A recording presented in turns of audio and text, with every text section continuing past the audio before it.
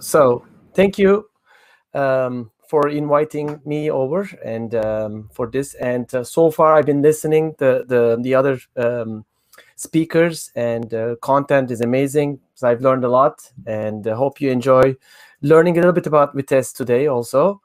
And let's get started. So first of all, let's connect. My name is Alkin. I am joining from Istanbul, Turkey, and I'm a senior technical manager, developer advocate, and I wear some other hats as a Vitess maintainer. And I have been evangelist for the open source database projects before. Worked at Percona, Python, and I also have a very long list of enterprise background, working in very large corporations like Bank of America, AT&T, and so on and so forth. And I'm also one of the MySQL SMEs. I am also an avid sailor. And if you want to talk, if anybody wants to talk about sailing, please do find me. And hope to sail one day to Africa also. That would be an amazing trip. So I'm on LinkedIn and Twitter for my business accounts. And if you want to connect, ask questions before or after, during, later, and any ideas later on, and you can connect and ask questions or interact with me. A little bit about my employer. It was founded by the co-creators of Vitess. So our subject is Vitess, the project is Vitess, and the Planet Scale was founded by co-creators of Vitess at YouTube, and YouTube became Google, and we became a Planet Scale. So we're a little over 50 employees, maybe a little over that, and located in California, in the United States. But with the pandemic, we are 100% remote team. As you can see, I'm from Istanbul. And we provide services on cloud database offering. So today's agenda will be, I want to introduce Vitess. Okay, we were going to talk about Vitess architecture basics, and then we're going to put together the puzzle together, okay? And basically, Vitess wants to enable transparent database infrastructure for the applications that you're actually going to point. And it has its own terminology, which is slightly different because it's a different than the database in the backend. It's a framework that sits on top of a database. In this case, MySQL. So we call it a database, logical database, a key space. And then the reason for that is, we're not going to go in too much detail, but because this is a sharded implementation or designed for sharding of the database, it actually has a key space concept with a key space ID. There's a primary Windex and the Windex settings into that. So there's a VT gate, and that's a proxy server, VT tablet, and then we have a topology manager. So we're going to look into these a little bit. So you have, consider a common replication cluster. You have a replicated cluster. Usually, it's actually one primary and then multiple replicas behind it. So VT tablet sits into this very common scenario of MySQL implementation with a primary and the replicas around it. So VT tablet is like a daemon, a sidecar, and it controls the MySQL server. It interacts with the MySQL server, and usually we place them on the same server where the MySQL sits. But in large scale database implementations, you will have multiple clusters, and then to be able to drive these multiple clusters, you will actually have some sort of a proxy server. So Vitess comes with a built-in proxy server that is called VT-Gate. And it's a stateless proxy. It is stateless, but it's smart. It speaks the MySQL protocol. Also, it does connection pooling, caching, and some other stuff. And it acts like a monolith MySQL database in the backend. Basically, you connect to the VT gate. You connect connected to a database, standalone database in the backend. But in reality, you will have n number of customer clusters and n number of servers that are acting as primary and replicas behind the scenes. So it relays the queries to VT tablets. So in very, very large implementation, then you will have multiple VT gates pointing to the multiple clusters behind the scenes. And this is how the very large shops like GitHub or we'll get to that. So to get to the VT gate, you also have the application that's pointing to the VT gate, and it needs to know where the data sits. So the idea behind this is, as you can see in this example, we have a commerce database which is sharded. It's probably sharded by a customer ID or a product ID. It depends on the scenario. We'll talk about that a little bit. But then you can also have an internal unsharded database. So the application pointing to the VT gate knows where the shard is. So this is the Vitess. So this is what we can achieve with Vitess architecture, given the the simple example of select order ID price from orders and equals to 4, it knows where that shard is. So usually sharding is a very complex terminology in the databases, but usually you shard by the key ID, which is in this case customer ID, and then you split up depending on how big is your cluster, and then you have smaller set of clusters behind the scenes instead of having the largest host or largest instances of the implementation that's going to serve your database traffic. So also there is another component we call it a topo, but it's a topology server. It's a distributed key value store. And usually it's implementations that we have is etcd, console, or Zookeeper. So these are also other open source utilities that you can integrate into Vitess with a topology manager. And then topology is required for keeping this information about, okay, where the shard is, where is this schema sits, and then VTGate knows that information. It exchanges that information with the topology server, and then it actually makes it serving. So the key value store is another data store, of course. Why are we keeping that? Because these are known and proven technologies to keep this type of information, keep this type of data. So they are redundantly served within the same data center or other data centers that is distributed. So there is another component in the Vitess architecture is called the VTCTLD, which actually controls the topology in overall. So you have multiple components that controlling the architecture, but basically it allows this operation of the tablets and the topology server, keeping a consistent state of things, how things are. So it sounds a little bit complex, but it's pretty straightforward when we come to that. So Vitess knows what's happening with your schemas, shards, and clusters, including the server roles. When we say a server role, I mentioned about like having the primary and the replicas. So some of the replicas are read-only. Some of the replicas are for serving for other purposes. Then you can actually set those readable or writable flags, and then Vitess will know what to do about those. So if you look at it in summary, Vitess control plane includes a proxy server, a backup and recovery operations. It does an integrated failover. It can use the third-party tool, another open source tool like Orchestrator. It does the sharding, of course. That's one of the strengths of it. But it also comes with an advanced replication called vReplication or vStream. So what that means is you can migrate data within or outside of the Vitess cluster using the vReplication technologies. This is like binary logging and streaming, and then it actually applying to correct nodes. So why this is important for Vitess?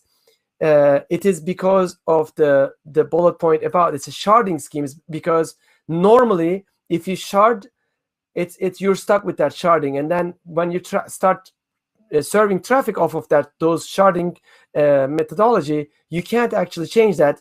With Vitess, you can do the resharding.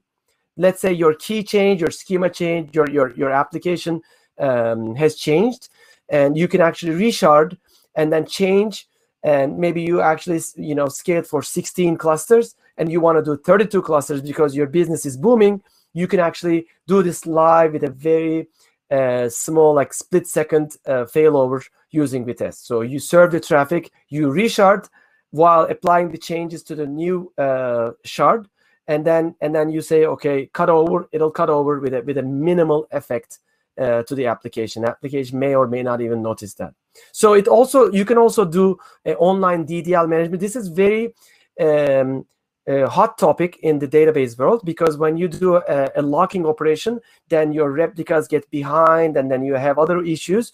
And we're talking about very large implementations like YouTube, GitHub, and other places. So these are even more problematic. So Vitess can actually help you overcome these obstacles. And there's more.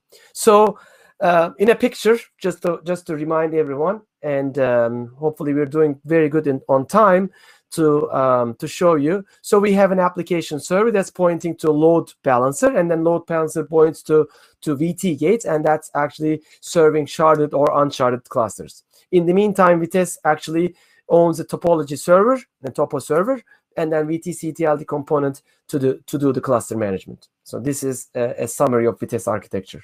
Again, this is completely open source. All these components on the right-hand side over here, you can actually see the code in GitHub. And again, this code is owned by CNCF basically, and then you can read what is actually behind the scenes. So I'm stoked about that. Supported backend databases. We do support MySQL. Vitess is very MySQL-centric implementation. We can say that clearly, and adopters are very MySQL focused shops. So MySQL 5.7, 8.0 are supported. MariaDB were supported until 10.3, and we don't have extensive experience or user base in MariaDB. Just as a side, there are no implementations pointing Vitess into Postgres, but it's not on the roadmap for this year. Maybe it will come depending on the contributions coming up from those communities. It may be a possibility, but at this point, that is not the case. So we're going to talk about a little bit, very briefly about the use cases. So when I have a Vitess, do I actually have the shard? No, you don't have the actual shard. You can still do unsharded implementation, and if you think you will hit some sort of a scaling issues in the future, that will prepare you for scaling. And so management of MySQL topology, yes, if you put it behind Vitess does its own management with the VT tablets topology. It knows where things are. It gives you other tooling, other command line tools to do. Like, let's say you want to do reparenting. Normally, you have to do like change master to, and then typing commands, find the coordinates of the master, and then fail over to that and cut over the application. This all of that you can contain it with a simple command, with a maybe simple shortcut within Vitess world. So because Vitess knows which one is a primary, which one is a replica, and the primary is no good, or you want to do a maintenance on it, you want to assign one of the replicas as a primary on that cluster, you can give one command just with their tablet ID, and it'll be done. So Vitess also is very open source friendly as an open source tool. We mentioned about backup and recovery. So extra backup is an online hot backup utility, very known by the Percona toolkit. It's part of the Percona toolkit, and it's supported by Vitess. So large databases having to back up and restore and implement it, it will be a very wise thing to do. PT online schema change, again, is a Percona toolkit utility to do the online schema changes, and GitHub online schema transfers is a Ghost utility by GitHub. These are all already built into Vitess, so you actually can just set the DDL strategy and then run it. It'll basically drive these open source utilities along with the Vitess operations. So see, the other one is an orchestrator. That's a high availability and a failover cluster management utility. vTorque, we call it, is a still in progress. It's experimental. It works. I have a talk in Percona Live in May 12th and 13th. if I'm not mistaken by the date, and then there's going to be some representation of that also. So we talked about online schema change utilities, but also there is a way to do this in migration style within the Vitess. So we are very excited about this technology because this V replication can actually make schema changes while you're serving the data, and then you can flip over to that schema when you're ready. So there's a link over here. I will share the slides. So do some reading about if you think you have a large cluster and then you will hit some scalability issues, and how do I do online schema changes. Vitess may be your option to help over there. So the other thing is vTorque. It's an experimental. There's a development ongoing, but the orchestrator itself is an amazing tool. If you haven't heard about it, managing as a SRE or a DBA, it's a very de facto utility for topology management and a high availability solution. So it has smart settings, and it can fail over if it detects lags or other flags, and it's useful. So we are actually planning to integrate more into this to the Vitess. So who uses Vitess? I happened to mention GitHub already, but one of our early adopter is Slack. As you know, Slack is very popular, and Slack needed to scale. During the pandemic, they have grown extremely, and they are like, at the time of this slide, maybe it was 99.9%, or they migrated completely serving all traffic using Vitess. So you think about a Slack implementation. Every customer ID needs to have its own space, and then you're scaling. That's a very good example. There's a Square. It's an online transaction. There's Pinterest. There's GitHub, HubSpots. There's more adopters in that. Some of them are very large shops. Some of them are going to be growing into expecting an exponential growth in the coming months or years. So that is the case over here. All right, so we are doing good on time. So I want to touch base on data on Kubernetes. So every DBA, including myself, maybe like when the Kubernetes came or the cloud came, well, the cloud's going to add latency on it. Then the containers came. While the containers aren't consistent data stores, and they're not persistent. They're not meant for serving production traffic. I remember reading, it was when Docker came out on the Docker's homepage, do not use this in production, and then now it's Kubernetes, and the Kubernetes community is growing probably faster than anything else, and data on Kubernetes is doable. So I'm here to say it is doable, and it's also a growing community. There are other graduated projects. Check out the CNCF. Doing Kubernetes data on Kubernetes actually.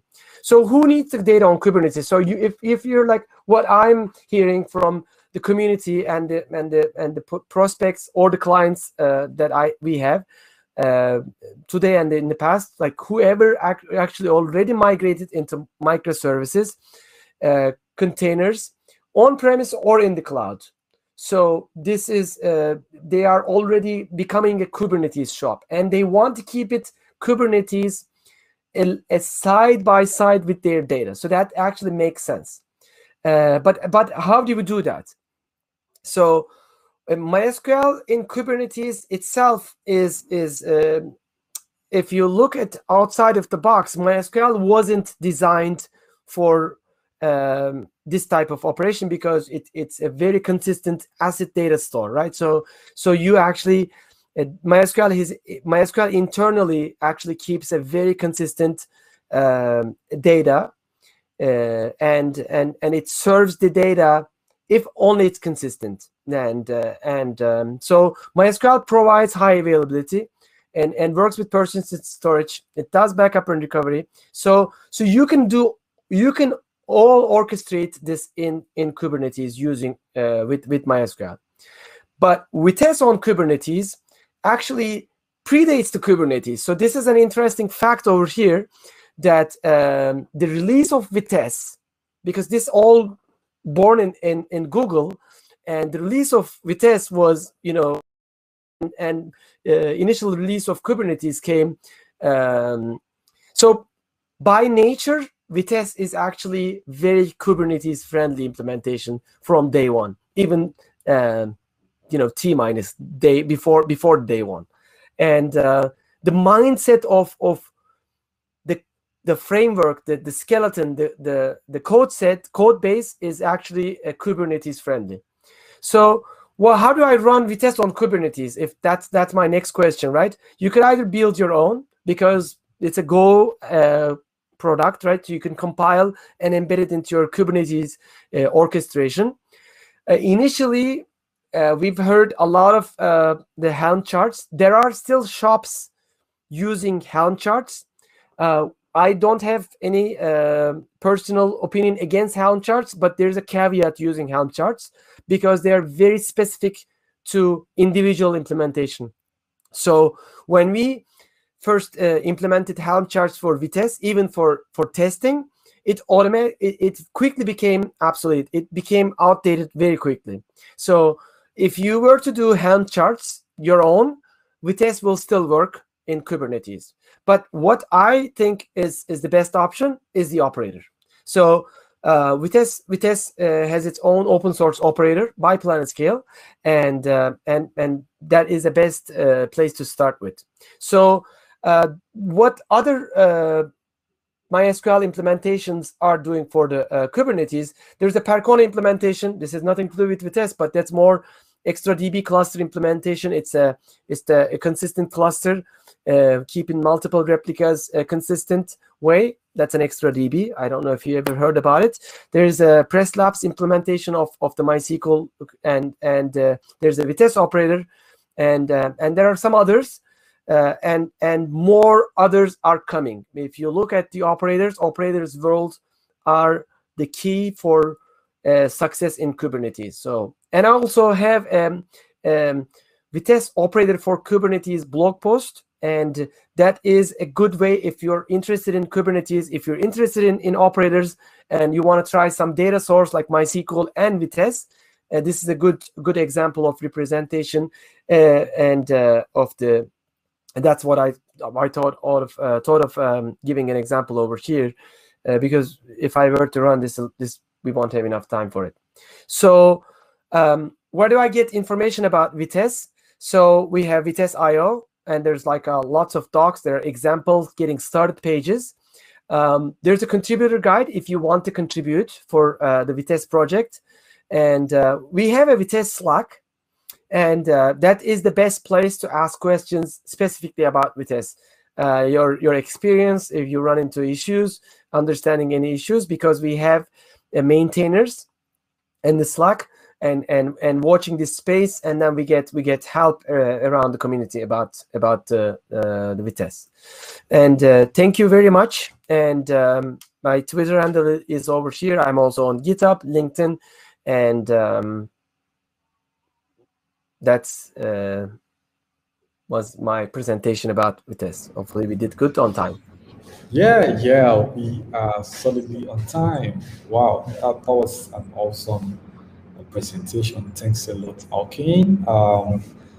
And I'm glad you also added some useful links on the slides as well. So definitely, we'll definitely share the slides if it pleases you. So we'll share the slides with the attendees immediately after this session. So yeah, this is the time for Q&A. If you have any questions, please feel free to put it out there on the chat sections. Okay, let's see. If you're streaming live, feel free to also ask your questions on the YouTube chats as well. Yeah, let's give maybe a minute and see if we get any questions from attendees.